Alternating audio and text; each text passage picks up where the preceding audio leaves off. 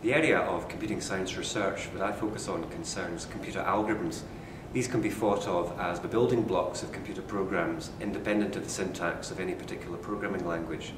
They can also be thought of as recipes for getting a task done. For example, think of baking a cake, or sorting a deck of cards, or looking up a name in a telephone directory. These are all examples of where algorithms arise in everyday life implicitly. The key challenges that need to be tackled when studying the design and analysis of efficient algorithms concern how we can minimize their use of computational resources, including time and space. My own research in this area focuses on how we can design algorithms for matching people or applicants to positions or posts. For example, in Scotland, junior doctors are allocated to hospitals using efficient algorithms developed in this department. Other applications globally concern the allocation of school pupils to schools in Boston and New York, and also student teachers to school placements in Scotland.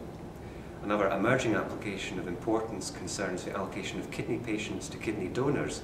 We're working here in Glasgow with UK Transplant, and this shows that therefore computer algorithms can help to save not only time and money, but indeed people's lives as well.